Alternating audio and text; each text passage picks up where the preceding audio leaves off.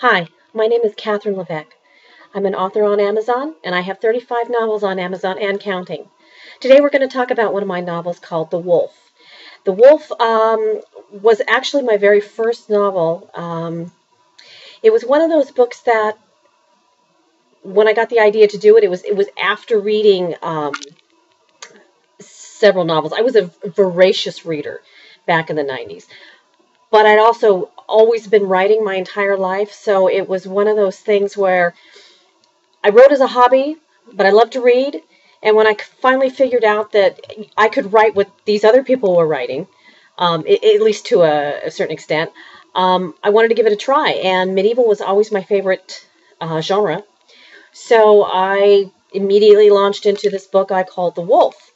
It's set in 1231 AD, and it basically chronicles the life of the infamous border wolf, Sir William de Wolfe, and the love of his life, the Lady Jordan Scott. It starts out with Sir William having fought a very nasty, nasty battle. He's got a bad wound on his thigh.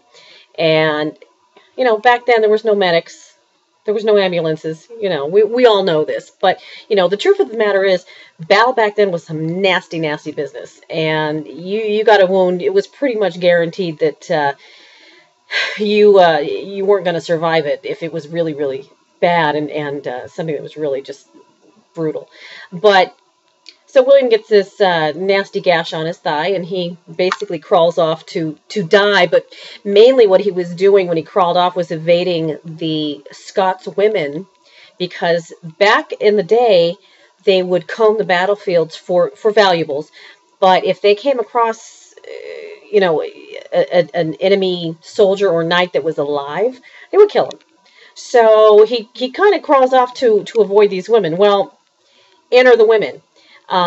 They've come out onto the field. They are going to pick through the dead, get their valuables off their fingers. If you had a ring on your finger and, when you die, everything swells up, well, they just cut the finger off, throw the finger in the basket, and they would go off with it. Yeah, nasty business. Anyway, so William crawls off to die, and the women come out onto the field, and they're going through the dead. Jordan is with them. She doesn't have as strong a stomach as her kinswomen, so she kind of goes off to hide, basically, until the deed is done. She comes across William, and he's laying in the bushes, and he's badly wounded, and she knows he is. She's kind of a bleeding heart. She's a tender soul, and she basically saves his life. She doesn't think she does a very good job because she's nervous, she's afraid of him, she's afraid of her kinswomen that are going to find out what she's doing. So she does a real sloppy job and a quick job of it, and she runs off after she's finished basically quickly stitching him up and then dousing it with whiskey. Now, the key is dousing it with the alcohol because, of course, as we know now, that kills all the germs. So she essentially saves his life. Now, you're fasting forward probably about, I think I've got it 3 months in the book, but the English proposed peace along the border. Basically, Henry III is the king at this time. And he's a young king, and he's proposing peace. Essentially, he wants one of his border barons to marry a Scots woman, make an alliance for peace. It's an old story. Well, the earl that he wants to be part of this bargaining tool is none other than William de Wolfe's liege. So William, serving the Earl John de Longley, William goes to Scotland to pick up the bride. Come to find out, it's his battlefield angel, and of course, he's never forgotten her. In my mind, he fell in love with her the moment he saw her, and I think that it's something that has to do with, obviously, love at first sight, but knowing in your heart and your soul that person that you meet, there's that spark, there's that click, there's something that makes them endears them to you. That moment that you meet, and that's what William had for Jordan. Now, she has the same thing for him, but the circumstances are kind of different for her right now. She's very nervous. She's upset. She's got to marry this English earl that she really doesn't want to have anything to do with.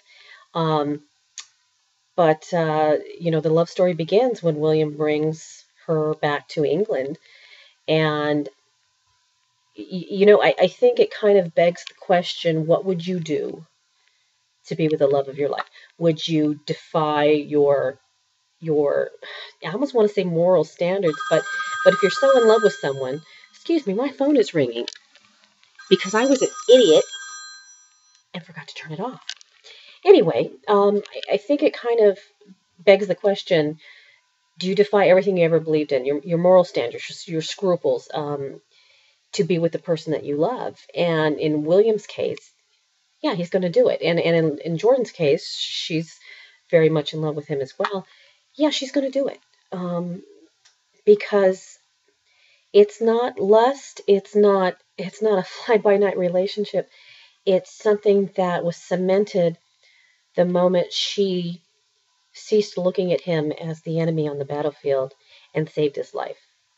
And he feels gratitude, but just the love for her is so great that he's willing to risk everything for her.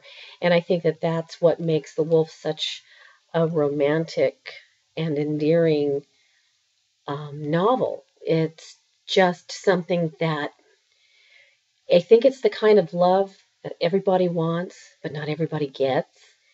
And I think that's what makes it so special. Now, quickly, The Wolf is one of those novels that I had originally typed on an HB 286. This is a long time ago. Back when personal computers especially, were just really getting into people's homes. That thing crashed a long time ago. Thank God I saved a hard copy, which I had to have retyped, and it was huge. I mean, this thing was, 1,200 pages. It was just gigantic. So it's really a miracle that this book made it into the publishing arena at all. And I'm so happy that it did, and I'm so happy that it has been so well received. And I hope you've read it, and if you haven't, I hope you do, because it's a really, really good one. So that's our discussion today about The Wolf. As always, please feel free to visit me at www.kathrynleveque.com, and you can email me from the website. Any questions, any comments? Love to hear them. Love to hear from my readers. So thank you so much for watching today.